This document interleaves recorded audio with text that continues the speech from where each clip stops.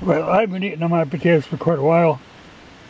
You know, I normally plant them real heavy and then tear up every other plant, or start just taking a potato or two out from underneath. This is one plant that I hadn't touched, and I got that many potatoes out of it. You know, and there's some of these that are really big potatoes. Just bragging. I got good potatoes, but I got good ground for potatoes. I wish I would have written down. I know I've got 2 rows of Norland and 2 rows of Viking. I don't know which is which.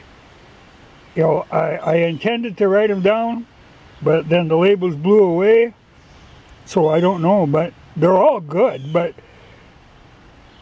they're very productive. But I do have a sandy loam, you know, and that really helps. But, you know, I was looking for enough potatoes to make a meal. That's going to be a meal for 3 days there, at least.